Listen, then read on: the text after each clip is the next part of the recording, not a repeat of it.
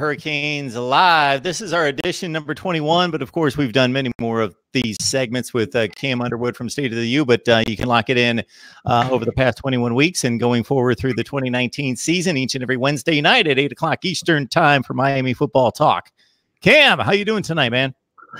I feel good. I feel strong. Glad to be here. Good to, be back. Got my turnover chain shirt on and everything. I don't know if you're listening to this later. Obviously, you can't see it, but if you're with us live, you can see that right there. And yeah, ready to talk a little bit about the Miami Hurricanes. And I don't know. I think that there's a little bit of news maybe we can cover or something. I'm not sure. Oh boy, here we go. So first, I'm going to ask you right out of the gate: did you expect an announcement forthcoming, kind of in this timing, about 10 days before the game? I expected a decision to be made. I did not necessarily expect an announcement, just because, and we're referencing the starting quarterback announcement. Jarren Williams, redshirt freshman, is going to be the Miami Hurricanes starting quarterback for the opener, and then hopefully for the duration of the season. And I say hopefully because if he plays well, then he will maintain his starting position. That is the goal. But yeah, I expected and everybody had said after the second scrimmage that they were going to make a decision. Manny Diaz, Dan Enos, just pretty much everybody around expected a decision to be made after the second scrimmage, which was last Saturday. But I was not necessarily expecting an announcement to the public or anything. But yeah, Monday morning, they just Manny Diaz decided that was it. He had already had a preliminary conversation and whispered over in Jarren Williams' ear that after the scrimmage, he said, "Yeah, you're going to be the guy." And then spoke with Dan Enos. Dan Enos detailed at Media Day yesterday that he and Manny did not speak previously about the quarterback battle because they didn't want to have any kind of influence on what was going on. But when they sat down, they were both kind of waiting for the other one to share their ideas, and they were both like, "Yeah, so Jarren, right?" Yeah, and that was how that went. So yeah, Monday morning, 11:30 is when the announcement was made, and yeah, so Jarren Williams is going to be your starting quarterback for the University of Miami, and very excited to hop into the season, obviously with clarity to that position, and just moving forward. So there are two basic dynamics. There's a ton of dynamics, but there's two basic ones that you touched upon it to a certain extent in regards to, I think, any coaching staff leading into the season in which there's a heated quarterback battle, especially when it involves inexperienced players in that position, want basically have a framework in which they want to be able to announce a decision X number of days, X number of time before the opener. But the competition may not allow that, the closeness of the competition. So this seems pretty decided in Jarren Williams' favor. Yeah, very decisive. Everybody in all the reports, even from our guys, Gabby Urrutia and Marshall Thomas, who've been at practice. Gabby, I think, every day except for like two, and Marshall just recently. But and then other people as well, other journalists and things with their reports as well. But Jarren Williams was the most consistent. And then he also had a measure of explosivity to his play as well. But his accuracy was there, obviously just doing the operational things of getting the team to the line, executing the motion, audibling when needing to get into a better play. Just doing all of the things that you need to do. And then again, obviously going up against one of the best defenses in America, the offense is going to struggle a little bit. But Jarren Williams did a good job to handle that, did a good job to bounce back. Manny Diaz was pissed after the second scrimmage. He was not pleased at all with the offensive performance in the first half of that scrimmage, but did say that the offense bounced back in the second half. And he noted Jarren Williams for a touchdown pass to Will Mallory in the second half of the last scrimmage. And that was the only quarterback who he mentioned by name, and that was telling. N'Kosi Perry, from the highlight video that was put out by the University of Miami athletic department, N'Kosi Perry did throw a touchdown in the second half as well. But yeah, apparently, Jarren was just more consistent, and it was pretty decisive. N'Kosi, he was still turning the ball over a little bit. So even with all the physical gifts that he does possess, if you're giving the ball to the other team, that's not a good thing. And then Tate Martell just honestly is not really an accurate passer. And that bore itself out to be true just over the course of time. And Tate Martell even, he was interviewed. It was before the decision was made. It was the second week of practice, but he was made, or all three quarterbacks were made available for a second time of the fall. And he said, yeah, I came in and I was expecting to do all of the offense out of shotgun, which is his strength. If you remember when Brock Berlin was here, again, that 2003 game against Florida, we had him all under center and everything. Florida got out to that huge lead. We put him, 4 or 5 wide shotgun and let him chuck the ball, and things started to click. So obviously not throwing the ball in the same way as Brock Berlin, but Tate Martell said, yeah, that's the way that I was expecting to go because that fits my skill set more. But Dan Enos, being true to himself, he said, look, this is the way I want to run offense. So you need to learn how to run the offense like this, or you're not going to be the quarterback. And that is what ended up being true. So, Jarren Williams, like I said before, consistent.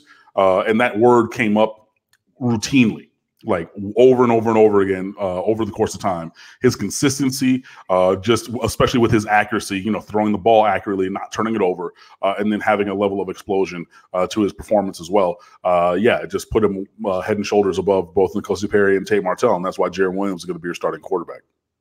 Kim Underwood on the line with us from State of the U each and every Wednesday night talking Miami football, and much to talk about, of course, concerning one particular position. We will get to the Derrick Smith transfer as well, but we'll continue on the quarterback storyline. Of course, Jarren Williams being named the starter this week.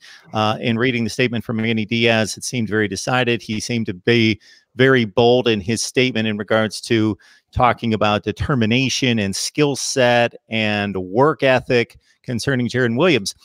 Cam, was the basic reason why Jarren Williams received the least amount of conversation concerning the fan base and others because Tate Martell is coming from a huge program, Ohio State, and before that was a 5-star. And of course, N'Kosi Perry already played, so there was that familiarity of what he could do to a certain extent, both the good and the bad, the positive and the negative from last year. So you got a guy that's got some experience that people can relate to versus the guy that's got the name. He comes from a big program, both in high school and at the other collegiate level program, versus the guy that was kind of an unknown to a certain extent, at least in when the bullets are fired for real.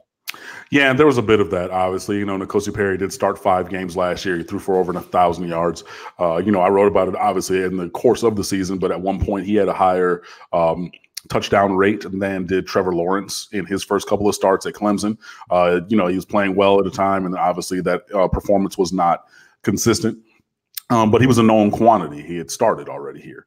And then Tate Martell, if you go back to the Netflix show, the QB1, obviously 43-0, 3-time national champion at Bishop Gorman High School in Las Vegas, a well-known recruit. People say, now, okay, well, he was a 5-star, but he ended up dropping down a little bit, towards the end. At the final rankings, Jarren Williams is actually the highest rated player in the final recruiting rankings for their given years. But at a time, Tate Martell was a 5-star. Obviously, he had this cachet and everything. He's coming in from Ohio State. Transfer portal was its own story and things like that. So, just coming down to Miami, ostensibly to start, that's what the expectation, especially for him, had to have been. You're going to look at those guys who are, again, a year older as well, both Martell and Perry being redshirt sophomores versus being a redshirt freshman. In Jarren Williams. So, that was it. And, Jarren Williams, honestly, and it was spoken about at Media Day yesterday with the Miami Hurricanes, he did not take it well that he didn't start as a true freshman. He was like, look, he was looking in front of him and saying, look, neither of these guys is as good as me. I need to be out there. I need to be playing. And Mark Richt, wanted to give him the lesson of sitting and learning, from the sideline, getting the mental reps and things like that. And, Jarren Williams put on like 20 pounds. Like he was big and chunky looking like me. And that's not a good thing when you're a Division I quarterback right now. I'm trying to lose this weight, but I haven't. And when Jarren Williams closely resembles me physically, that's not a good thing. So, he was very down on just the process, on himself and everything. He was going to call Mark Richt to transfer and tell him, look, I'm leaving. Brevin Jordan and somebody else, I forget who, were in the car with him at the time, that he was going to make that call. Like he had decided it and decided, I'm going to call Mark Richt right now. Brevin Jordan talked him out of that. He decided to stick around. He was working with his high school coach, working with his quarterback trainer up in Atlanta. Obviously really bought into the strength and conditioning program, reshaped his body, dropped all of that bad weight that he put on just from, eating his feelings and whatnot last year. Yeah, so he was kind of not the odd man out, but not necessarily a favorite, not a guy with a storyline. And like, if you've been watching these, streams or listening to this podcast, that I'm the president of the N'Kosi Perry fan club. I've been a fan of N'Kosi Perry going on 4 years now. You know what I mean? Ever since he was a junior in high school, the first time that he committed to Miami. But, even when I said that I am, and I still am a N'Kosi Perry fan, and I hope that, somewhere, I don't know if it's going to be at Miami, but I hope that he does well. Look, he got beaten out by Jarren Williams.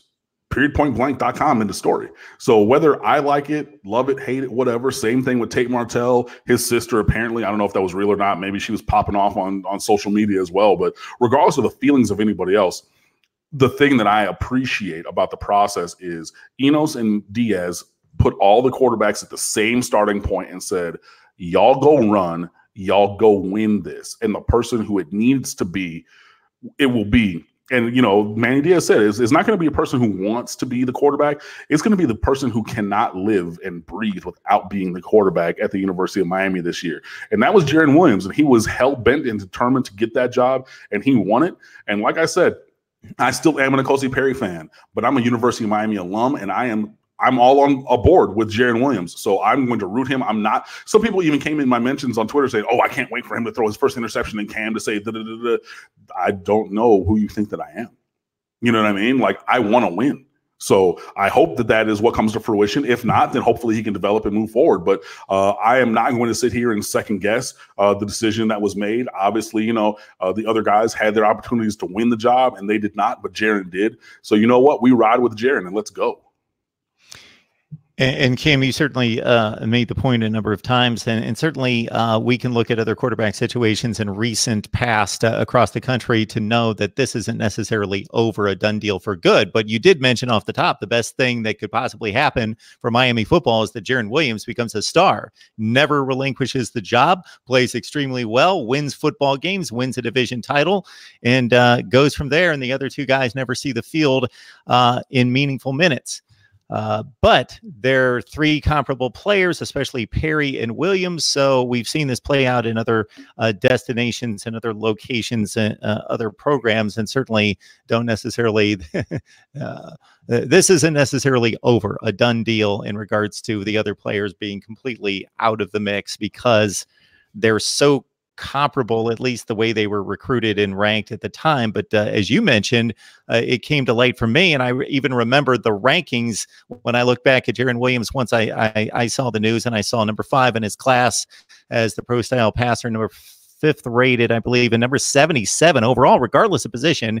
And folks, if you don't follow recruiting, that's rarefied air. Number 77, regardless of position. That I thought, oh yeah, I remember those numbers. He was that good. This kid it just seemed like a shock to a ton of people because again, the Tate Martell cachet and then the Perry familiarity from playing and throwing 13 touchdowns last year, they seemed to be the guys everybody was talking about. Right. And the thing about it is, Jarren Williams had almost, 9,300 yards of total offense and 90 touchdowns in high school. Over the course of 3 seasons, he had almost 75 or 7,800 yards of total offense in the last 2 years of him in high school. Like, this is a kid who is really damn good. Like, he was a U.S. Army All-American and balled out in the same year as Trevor Lawrence, both of them being from Lawrenceville, Georgia, in different high schools, obviously, because you're not going to have 2 dudes of that caliber playing for the same school. But, I mean, yeah, people are like, oh, well, who is this guy? Who is this guy? I even went back and I looked at, all the stuff that we'd previously written about him, the player profile for this year, the recruit notebook that I wrote when he signed early, and everything. Like, this is a kid with really elite talent. And like I said, it took him a year to get it settled. It did look like the game was a step too fast for him last year. But, dude, he's been doing his work. He's reshaped his body. He's really leaned in. They have an offense that fits what he does well. He does have a good, strong arm. Again, I still maintain that N'Kosi Perry has a stronger arm, but don't make that think that Jarren Williams cannot make throws, because he can, and he obviously has. So, yeah, this is a guy, a top 7, almost 75, but 77th overall in the recruiting class last year. Yeah, I mean, if you're a top 100, even in the 90s, that's huge. Look at the top 77, 75 guys in any recruiting class. That's not by happenstance. They don't, like, guys don't just get up there because, you know, of the high school that they went to or anything like that. I mean, that means that you can play. So, yeah, there are lots of things to be excited about with Jarren Williams. As I've said all through this process, all three guys have Miami caliber talent. So even though I might personally be a fan of one more than the other, all three could, if they put things together, be the starting quarterback, at the University of Miami and do well. That happens to be Jarren Williams. He seized the moment. He went out and won that job. So, yeah, this is a guy who might not be known to a lot of people who are not huge recruiting fans, but let it be known and let it be said, Jarren Williams has elite kind of talent that he can display, and hopefully he obviously develops and is able to show that over the course of time wearing orange and green. Cam Underwood joining us from State of the U, of course, each and every Wednesday night here talking Miami football, and a very exciting week this week, and of course next week. I can't believe it's a game week next week. That's crazy. I know. Like I'm looking at setting the schedule of, you know, what we're going to publish over on State of the U, and I'm just like, wow, like next week is game week. That's flabbergasting, but hey, you know, we're here, so we'll definitely be owning the moment over on stateoftheu.com. So be sure that you check us out because we'll have plenty of stuff for you guys over there. And folks, we appreciate the comments and the questions, and especially those that are accompanied by a super chat contribution, as Marty Manning's is. We can get to this in just a second, or if Cam, if you want to jump in on this, even though it's taken us off the path of the quarterback discussion. He's apparently looking at Robert Burns, somebody that you've certainly addressed in regards to his health issues, but his enormous ability coming out of high school. Right. And could there possibly be any expectations? Anything that, so the question is, what are the expectations if Burns stays healthy all season this year? Anything that Robert Burns gives is house money, honestly. You know, hopefully he's able to stay healthy for the first time in 5 years, 5 or 6 football seasons. Like, I think the last time he was fully healthy was his freshman, maybe sophomore year of high school. And he's a redshirt sophomore now. So he's a third year at Miami, guys. So that's 3. Yeah. So this is like 5 or 6 years where he's been injury prone previously. So we'll see what happens. But he does have great size. He does have the same athletic traits that made him a 4-star, borderline 5-star caliber player after, again, he put on an absolute show at the regional, Nike regional down here at American Heritage High School as a high school freshman rising sophomore. If he can I mean, he still has quick feet. He still has size. He's 5'10", 220 pounds. So he's a big back, but he has some wiggle. There's been some photos or videos released from practice of him, you know, shaking loose of a tackle and running for 15 or 20 yards. Any of that is just house money, because Cam Davis and DJ Dallas are going to start. Lorenzo Wingard, when he gets back healthy, he's going to have to be, I mean, if Dallas and Harris, are 1 and 1A, Lorenzo Wingard needs to be that number 2, 3, whatever you want to call it after them. And then you sprinkle in a little bit of Robert Burns. So does he have the ability to play here? Yes. Does he have the ability to stay healthy? He has not shown that in any time recently, but if he can, then yeah, I mean, I think that he could have a role on this offense. But again, for me, I'm not expecting anything from Robert Burns just because he's been injured so often for such a long consecutive period of time. But if he's able to stay healthy and he's able to contribute, then that's found money, and I'm good to go with that. Michael Love, we so much appreciate the contribution right there. Cam and I discussed this before we went on tonight. We both had some personal and professional situations and issues this week that didn't really properly prepare us for the Florida versus Miami matchup to the degree that we would like to discuss it. Sure, right. we could get on here and fake it and do pretty well in discussing the Gators and the Canes and the matchups and all those good things. But to do it to our standards, we would like to set up an extra time sometime next week. So, of course, Wednesday night at 8 o'clock Eastern time, and then another time throughout the week to set up the Miami defense versus the Florida offense, and Gators defense versus the Miami offense with Jarren Williams at the controls. So, Michael, we appreciate the question there and appreciate your contribution each and every week. But well, true. All of that is true. So we will dive into like a full just preview episode. We'll set up another time next week. But I will address this question from Michael Love. With Florida coming up so quickly, what are the concerns going into the game beyond the offensive line? How much of the playbook do you think that Miami is going to try? Honestly, I just want to see Miami embodying the enthusiasm of the new staff. I want them to perform to the level that, you know, we all greatly aspire. So just that, you know, just being settled, everybody buying into their roles and then executing. And there, you know, are some people who that is a big question mark for. Some of those people, like, you know, aren't going to play. You know, I think it was proven to be true that when Manny Diaz said, you know, some guys on offense got that glazed over look when things went bad in the scrimmage. I mean, I don't know that for certain, but it seems like that was pointing at N'Kosi Perry. N'Kosi Perry's not going to start. So, you know, Jarren Williams is going to be there. So, you know, there's some other guys in some other positions that, you know, I think are a little bit suspect in their past performance. So they're going to need to step it up. So that's the thing that I'm concerned about. And then just how the team is going to react when something goes wrong. You know, it's that don't quit poem. You know, when things go wrong, as they sometimes will, because it will happen. You know, this is not going to be playing NCAA 13 on freshmen where you have 900 yards of total offense and 93 points and your opponent has, you know, 0 points and negative 500 yards of offense. That's not going to happen. You know, Florida, they do have scholarship players over there. You know, they have over 50% blue chip ratio. So they have some top end talents. You know, you got guys on offense who can make things shake. They got guys on defense who might even have an advantage against who they're going against. So they're going to make plays and Miami's going to have to bounce back. But I want to see what that mental fortitude is like. I want to see how the reaction happens when a negative situation occurs. What happens after that? That's what I'm really looking to see and looking to find out about this team, because, you know, you can do the mat drills, you can run in the sand, you can run on hills, you can lift, you can yell, you can scream, you can, you know, do all the things that you want to do on a practice field in an off-season situation. But when those lights come on and something goes wrong, how are you going to react? Mike Tyson once said, everybody has a plan until they get hit in the mouth.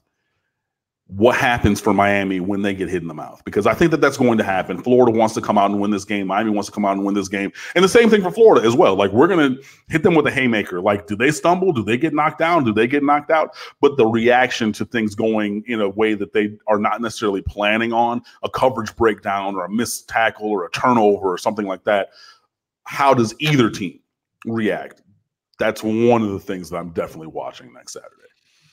Yeah, even at this high level of collegiate football, there are kids that have to see the field each and every year for major programs, especially in game one, that aren't necessarily at the preparedness that the coaching staff would like them, but they are just forced into that situation to put very talented kids, but somewhat unprepared, that have only seen maybe a few reps in certain situations, to see how they're going to prepare and how they're going to be ready and respond to certain situations that maybe they didn't get a ton of reps to see during practices because of the limited aspect of a collegiate schedule, versus we're not talking the NFL with all the preseason games and that being a sole job for each individual. All right, we got Kim Underwood, of course, on the line from State of the U. Please join him and the rest of the staff over there. It's a first-rate staff. Cam tells us the best they've ever had. So please join them for just the deep dive into Miami football. We give you a ton right here each and every Wednesday night, but for the deep dive to get you ready for the big Florida game that everybody's going to be watching that has any connection to college football. If you're watching college football Saturday, the eyes of the nation will be on Orlando. Yeah, we got James Kennedy chiming in regards to, now I lost track of his question here. Just in regards to the style of offense, the approach, now that Jarren Williams has been selected, and what you feel is going to be the lean because of that selection of him at quarterback. I'm excited for the pick of the quarterback because it gives a definition to the position, regardless of which of the three it was going to be. I appreciate the fact that Manny Diaz and Danny Enos came out definitively and said, this is the guy, this is who we're going with, period. Like it or hate it, get over it. Boom. This guy won the job, and he's going out and he's going to do the job. I think that the offense is going to be multiple. You know, we've seen a lot of things. You know, obviously we have two dynamic tight ends in Brevin Jordan and Will Mallory, who I don't think any of the linebackers or safeties from Florida can cover. And I really don't see how that's up for debate. So leaving both of them on the field and moving them around in different scenarios and situations is going to be advantageous. David Hale from ESPN put up a stat yesterday where Brevin Jordan caught 19 out of 22 targets when lined up in the slot last year. Easily, or the second most efficient tight end lined up in the slot next to Isaac Nauta from Georgia last year. So if you move him around into a slot situation, Brevin Jordan has already proven to be an elite playmaker in that kind of a way. So I do expect a lot of two tight end sets. And it won't necessarily be both in line. You know, they can play H-back, fullback, motion, move, slot, even moving them outside. I mean, Will Mallory, he was a high school wide receiver, put on a bunch of weight, so he's looking like a prototype tight end for the college and professional level. So he's going to be out there as well. But obviously you have to run the ball. So you're going to try to find ways to do that.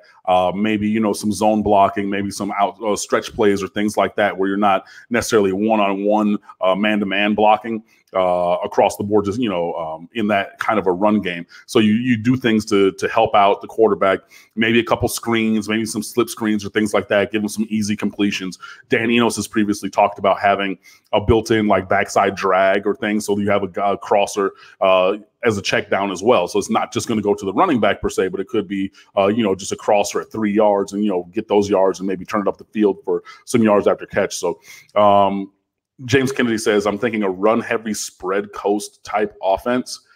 I just think that that's a lot of words. You know, I think that Miami's going to try to establish the game, the run game. I think that they're going to be multiple. I think we're going to go spread sometimes. I think we're going to go tight sometimes with it. But yeah, not necessarily going one particular way, but really using the multiplicity of the available talent as the thing that we're going to use to be successful. So whether it's, you know, 4 wide receivers where there's actual 4 receivers, or you go 4 wide with 2 receivers and 2 tight ends. Yeah, I think that they're going to mix it up a lot.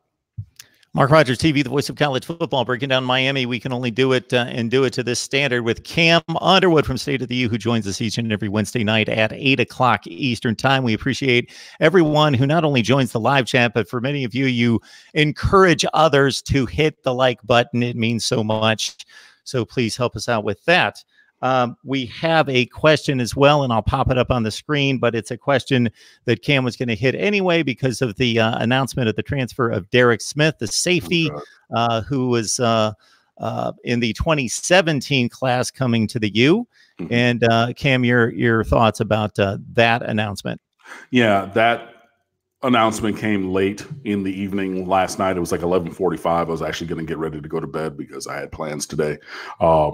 And I saw that like as my last little Twitter check before I went to bed, I saw that. So I ended up staying up a little bit later.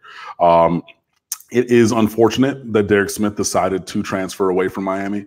I think that he was in line for a big role this year. It might not have been as a starter because Gervin Hall and Amari Carter seem to have the starting slots down.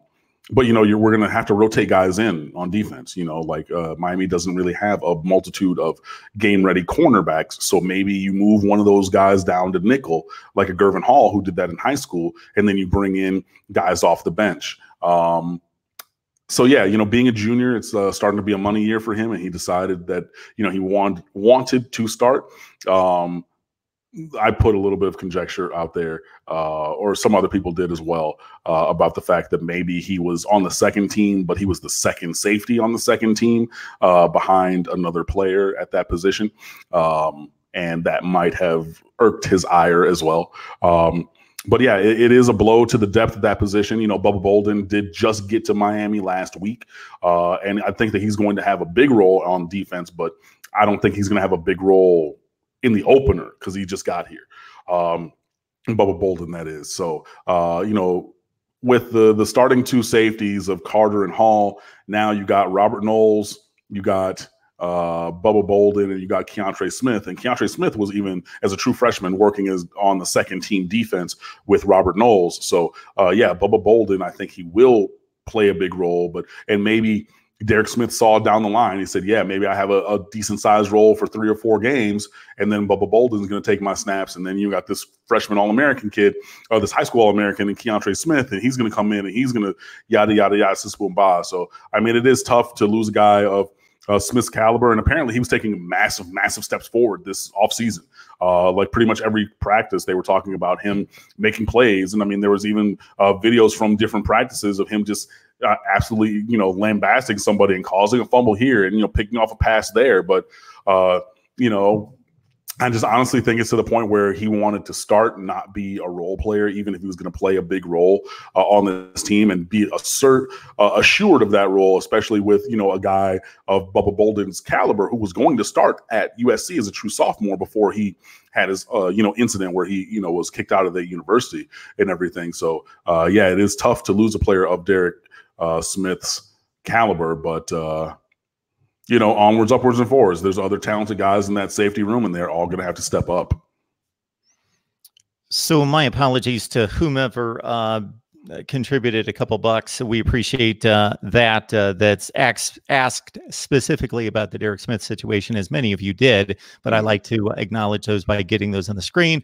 Please understand that the software application that I'm using is behind yours, so I cannot go back as far on the live chat and pull those comments. I can only go maybe 20, 25 back. So they sometimes get lost and I can't retrieve them, but we appreciate that contribution. Big Dave Nick 70 chiming in with the Don Chaney Jr. and Cam. I follow all college football and don't focus just on Miami, but man, I saw so many comments about this. And I think a number of people on Twitter tagged me, and then they were just on a rampage about it in regards to what we've discussed in the past and that you've eloquently addressed in regards to the politics involving the recruiting rankings. Yeah. So Don Chaney Jr. lost his 5th star from his ranking in the latest updates for 247 Sports proprietary rankings for the composite rankings, also on rivals.com. I don't think he ever was a 5-star. And then obviously you put all of that together and then he drops down. I think it's ridiculous. I think that Don Chaney is the best running back prospect in the state of Florida, bar none. That's including 5-star Clemson commit DeMarcus Bowman from Lakeland. He has just the total package. And whether he's a 4-star or a 5-star, that kid's going to come in and he's going to take snaps as a freshman. I don't care. So, it is infuriating just because at every event, Don Chaney still stands out for his high-level play and everything. He has a prototypical build at 5'11", approaching 200 pounds at a running back. I mean, I know he's not a 4.3 guy on the laser time, but he's always running away from guys on the field. His balance, his vision, coordination, strength are all just elite. And that, that's just a point of fact. So, to see that again, and I've spoken about this on here and on the website many times, but just to see Don Chaney Jr. Stripped of his 5-star ranking is, especially with no games going on. So it's not even like he went up against a good high school defense and then wasn't able to perform. When I worked at Miramar, they played South Plantation with Alex Collins, both his junior and senior years. The senior year for Alex Collins, that was a district game and a playoff game. And in the playoff game, I think that Alex Collins had 5 yards-ish, I want to say. But he was like a 5-star because of his build and and everything. And that's going up against one of the best high school defenses that's, ever walked around in South Florida. But he was able to maintain that. But in the case of, and then he ended up going elsewhere. So that was after he had decommitted from Miami. But Don Chaney being committed to Miami, obviously that's the reason that I believe these ranking sites decided to drop his ranking and everything. And I stand by that. I don't agree with it at all. I think that he's a playmaker. He is spoken of as one of the best players that a lot of evaluators and coaches and recruiting analysts have ever seen. But all of a sudden now he's not a 5-star, which I think is asinine, but whatever. I would love to have him in orange and green, whether he's a 1-star or a 5-star, because that guy's going to come on the field and make plays. Sure. Since once they hit the field, the star rankings go away and they all got to compete on the field. And if they're up to it, then regardless of what the ranking is, hey, they're going to shine on the field against the competition. This is Miami Hurricanes Live. It comes your way each and every Wednesday night. It took me forever to brainstorm to come up with that name, Miami Hurricanes Live. Yeah, it was a very creative move on my part. But the main thing is that we're here every Wednesday night at 8 o'clock, and we've got Cam Underwood on the line almost each and every time to deliver the best in Miami football analysis. Want to remind you that I'm here each and every day talking college football, so please lock it in if you enjoy the other programs and the other conferences and teams and want to get a complete perspective on college football with the best bloggers, broadcasters, and writers in the industry. Want to point you down to the description section below if you'd like to put a couple bucks on the games.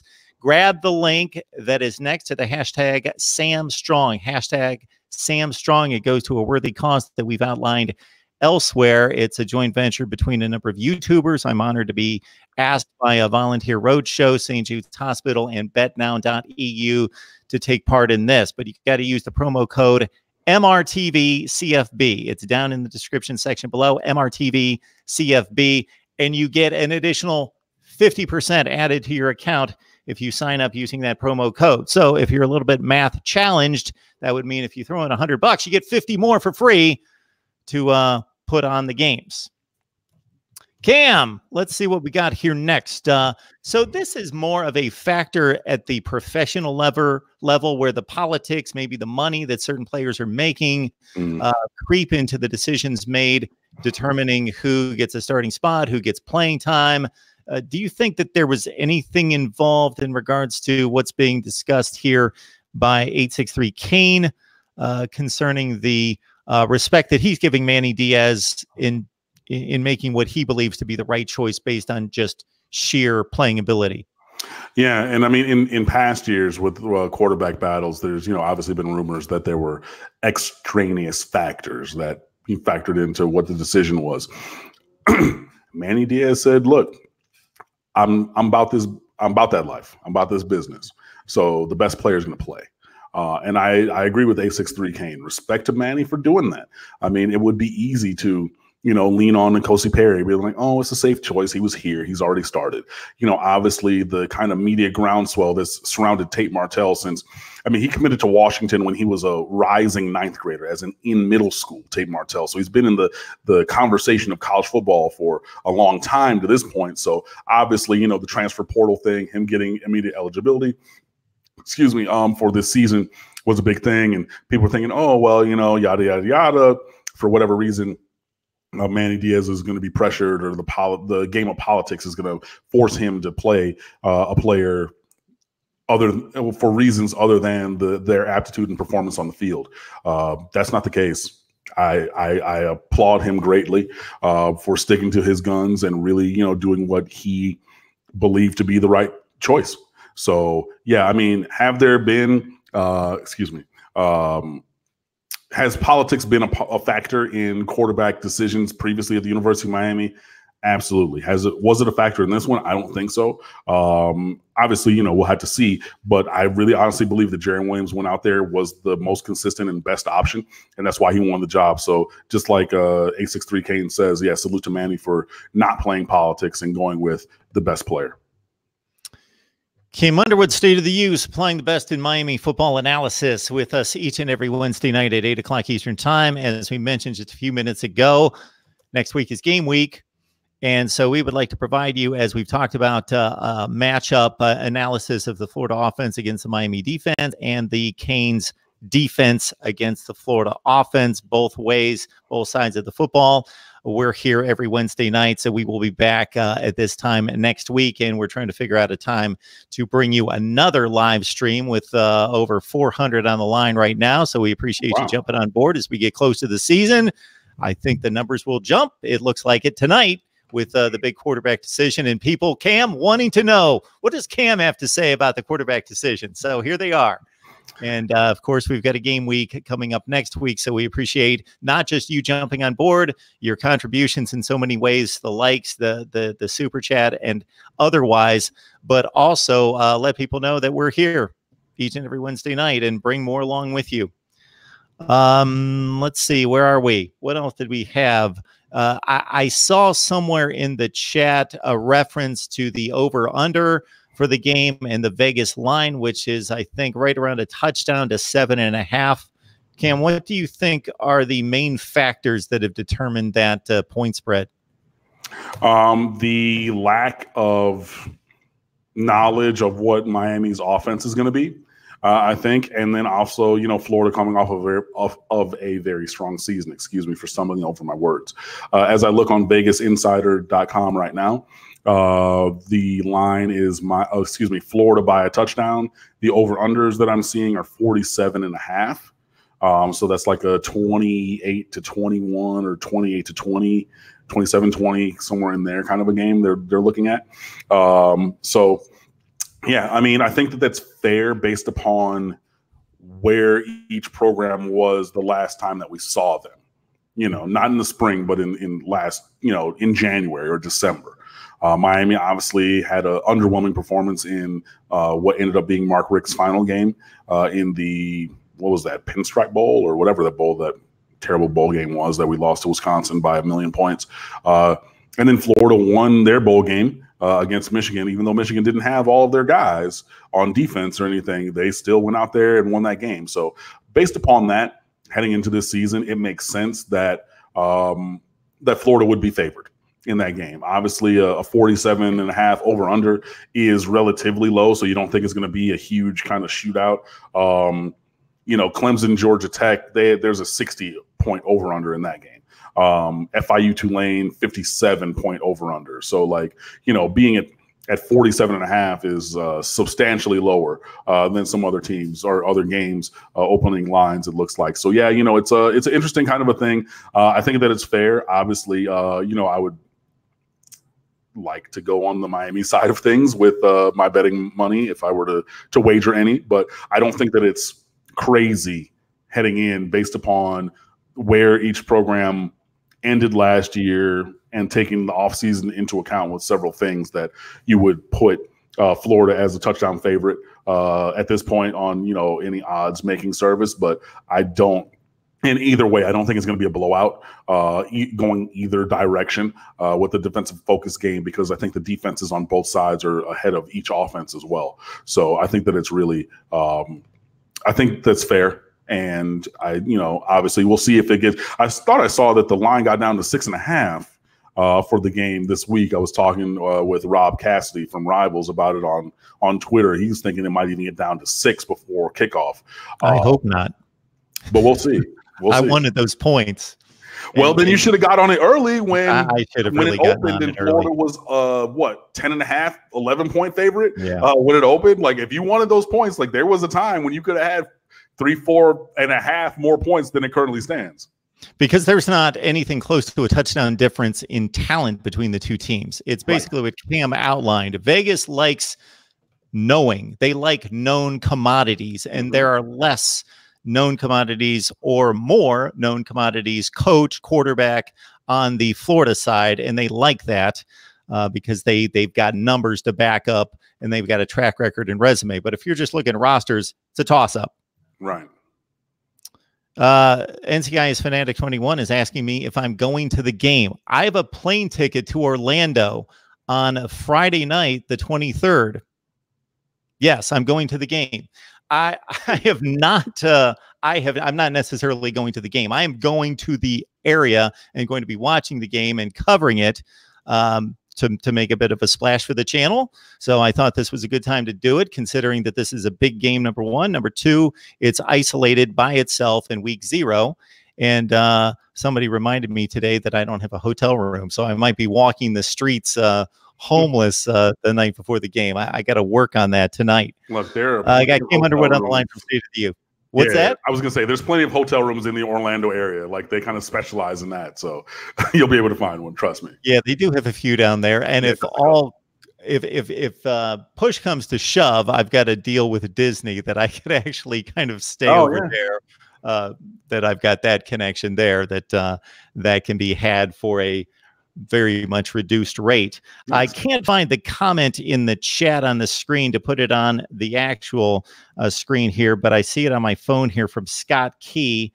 Great show, Mark and Cam, 23-year-old Canes fan here with an off-subject fun question. Boy, let's go. Maybe I should have read it before I got to this deep, but Scott is making a contribution. Let's go. Cam, who do you think is the greatest hurricane in the last decade? That's a great question. That's something that we're going to talk about the offseason when we're finished with the 10 years of football in this decade. So between 2010 and 2019. So personally, if I were to say one player in this decade, it's hard to go against Duke Johnson. I mean, he's an all-time career-leading rusher. He played for 3 years here before going to the NFL. And there's a lot of other good guys. I'm not spiting anybody by highlighting him, but off the top of my head, and I love that question. I would have to go with Duke Johnson, but I guarantee you we will have something along the lines of the Canes of this decade after this season on stateoftheu.com for 100%. Okay, I cannot answer this question. Maybe Cam can, even though it's a Florida-oriented question. I posted here because poor Travis Overstreet has asked this question, I think, 4 times. So he really wants a decision on this. Travis, I would point you toward Gators Breakdown or a Florida podcast, unless Cam, for some reason, knows. He's asking about the right tackle position between Gene DeLance and Kyrie Campbell. Injured, who's going to start? Starting right tackle for the Gators. Gene DeLance is on crutches. Starting defensive tackle Kyrie Campbell is injured.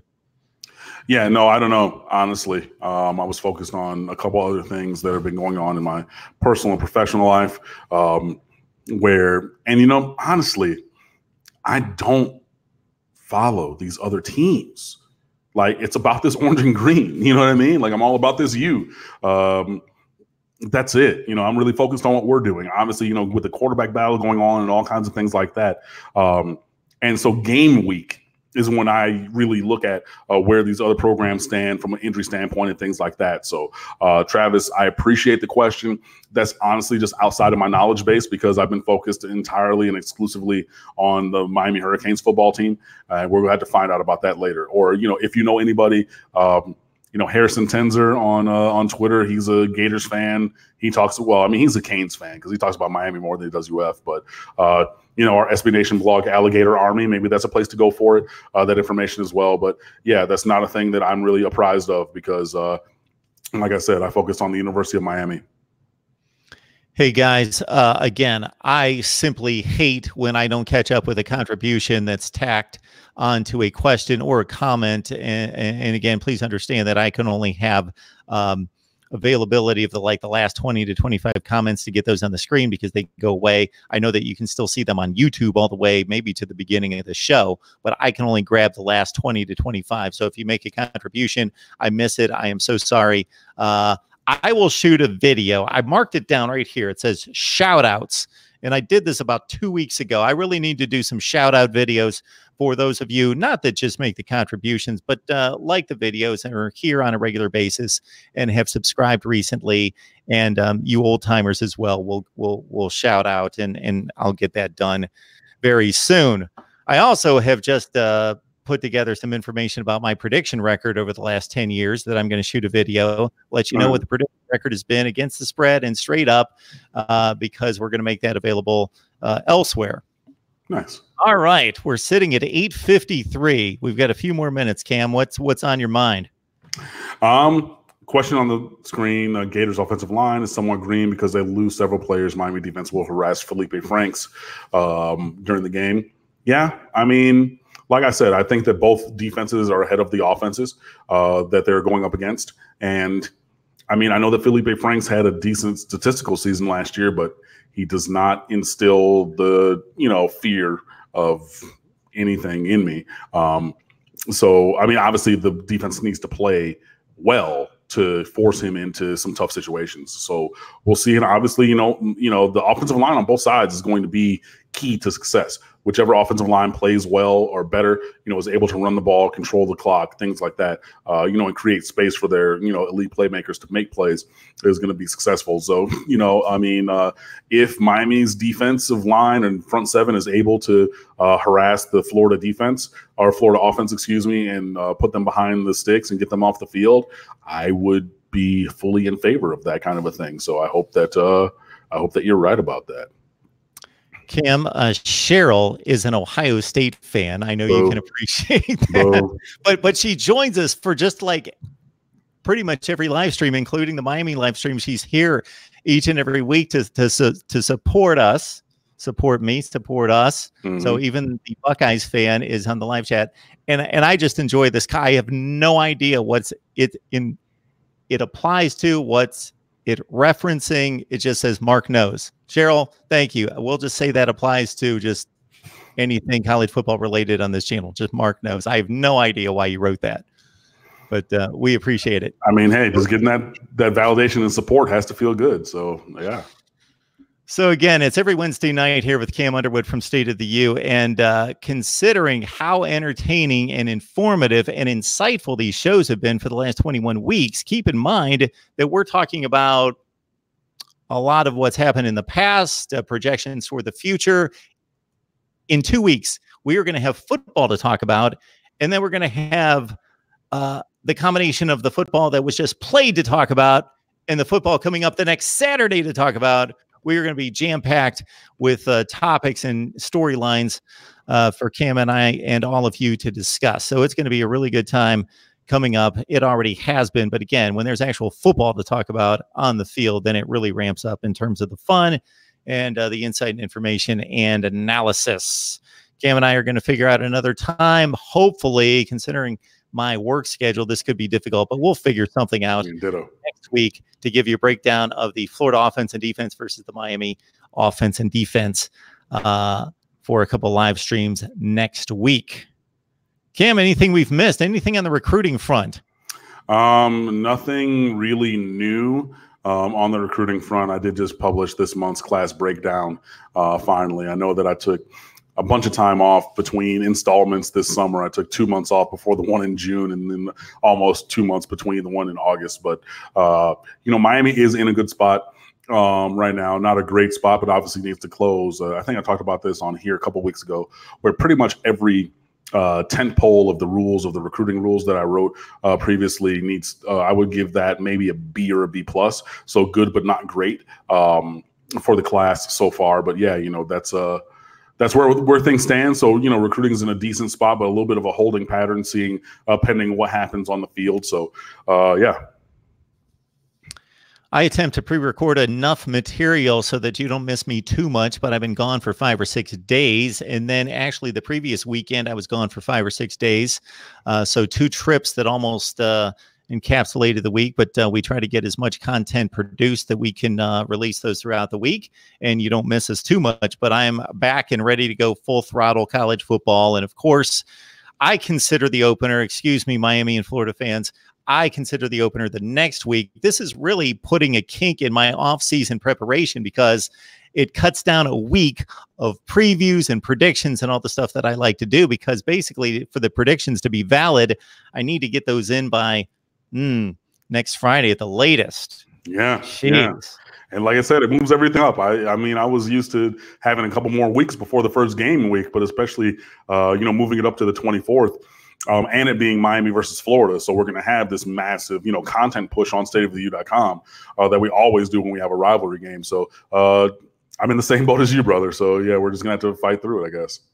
So we pushed it to about 4:30 on the line at one point. We appreciate you stopping by. If you missed any of the content, this is going to process and post. And, of course, you can catch the entire segment that pushed about 55 minutes here at Mark Rogers TV, the voice of college football. And the cut-down versions are over on the Miami channel, Mark Rogers TV Miami, where you can get the bite-sized segments of 5 to 10 minutes of Cam's analysis on the various topics that we addressed, of course, tonight. We will announce when we'll be back next week, but you can count on Wednesday night at 8 o'clock Eastern time and another segment coming up, breaking down the big game between Florida and Miami. Cam, we always appreciate it. It can't be stated enough. There's no way we could do this in any way, shape, or form, anything close to what we do with you on board otherwise. Yeah, like I said, I always have a good time here and appreciate you inviting me here and being with everybody. The last thing that I'll say is always follow us across all of our channels. My personal Twitter is @Underwood Sports. Our website's Twitter, which is managed by myself and Deputy Managing Editor Marshall Thomas, is @TheStateOfTheU on Twitter. Facebook.com/TheStateOfTheU and Instagram.com/TheStateOfTheU. And The website is stateoftheu.com. So you see it on the screen right there. Or if you're listening to the sound of my voice, the dulcet tones, as it were, on a podcast, that's exactly where you can find us. So we're always grinding, always pushing, have practice reports pretty much every day. We have player profiles, position previews, game previews. I'm working on this year's roundtable for season predictions. And then, there's a lot of that. And then obviously for Florida week, we're going to have a bunch of content as well. So we're always, pushing things through for the Canes in a content perspective over on stateoftheu.com and all these different kind of social channels. So please come on over and fan with us and let your voices be heard. Miami fans, give that Michigan State preview a whirl just for the heck of it. I think that's my last released video a few hours ago. Michigan State football. I don't know. Just a random comment there. But we'll talk Miami here again next Wednesday night and another show to be announced. Cam, we appreciate it. You have a great rest of your week and weekend. Mark, you do the same. And the last thing that I will say before getting out of here, I'm going to have a great weekend. Why? Because it's my birthday on Saturday. Happy birthday. Appreciate it. I'll see you guys. Dare we ask? 38. 38. 38. Yeah. So the 38th annual celebration commemorating the most awesome day in the history of the world. So very excited about that. Going to hang out with some friends and everything. So what else happened on your birth date? Who cares? I was born. Boom. I mean, that's the number one end of list. Like everything else is secondary to that. So yeah, gonna have a good time this birthday. So if you're listening to it then appreciate you guys, and we'll see you next week after I've completed another trip around the sun. Happy birthday, Cam. We will see everybody else next week and sooner. Of course, we're here each and every day. See ya.